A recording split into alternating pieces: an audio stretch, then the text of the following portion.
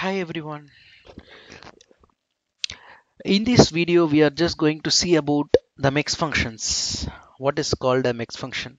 MEX functions are nothing but a Matlab executable functions. Okay, Matlab executable functions. M for Matlab and EX for executables. Okay, why we need these Matlab executable functions in a Matlab environment? Okay, or in a Simulink environment. So first I'll just give you a overview of a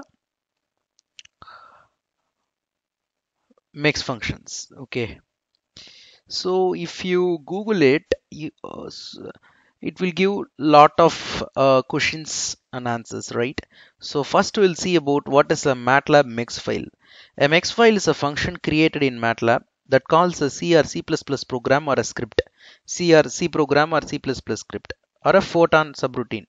Okay, so a MEX function behaves just like a MATLAB script or function. Okay, so it works like a MATLAB script in sense M script or function. So to call a MEX function, use the name of the MEX file.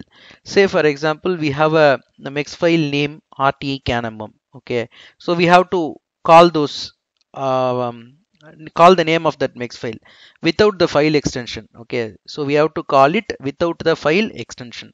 The MEX file contains only one function or subroutine. So it has only one function or only one subroutine. Okay, so coming here we can see how to compile MX files in a MATLAB. Okay, so it provides library functions for a number of important operations or maybe some additional tasks by writing M files from the scratch. Okay, but there are certain tasks that cannot be accomplished efficiently using the resources in MATLAB itself. Okay, so to address such cases, MATLAB provides an interface to allow code written in other languages. Say for example, a C or C++ code is there. Okay, say for example a C or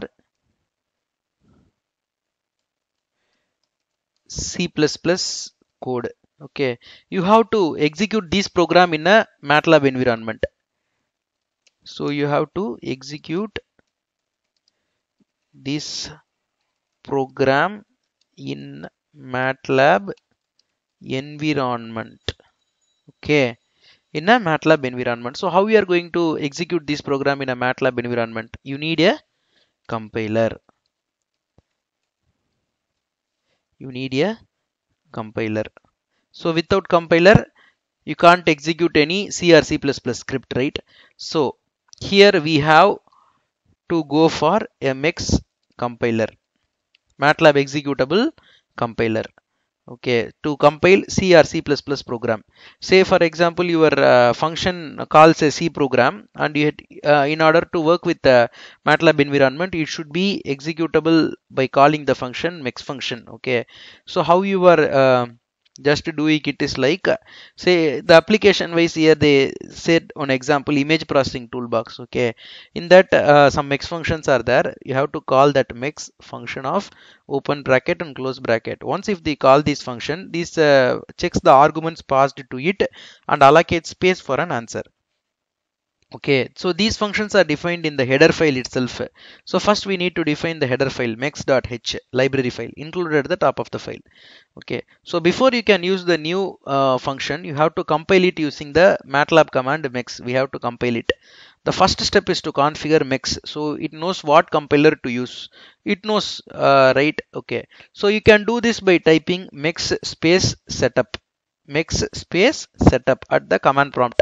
It will search for all the compilers on your system. Okay, it will search for all the compilers on the system. So MATLAB comes with a compiler called LCC, which you can use if you don't have any others installed. Okay, however it's a very efficient compiler, and so you have either GCC or the Microsoft Visual C++ compiler. So normally I would use in my environment is Microsoft SDK 7.1. Okay, or else I can use C++ compiler in some environment is like MinGWC compiler. Okay, so in the command window you have to type MEX space setup. So please choose your compiler. It will ask us to choose a compiler. Would you like to MEX to locate installed compilers? It's asking us to locate. So these are all the compilers installed in that system. Okay. So finally we have to select the number 3, compiler 3. Here I have selected Microsoft Visual C++, C or C++ version 7. Okay, so that is the path here. So I have selected the compiler here. So what is the next step?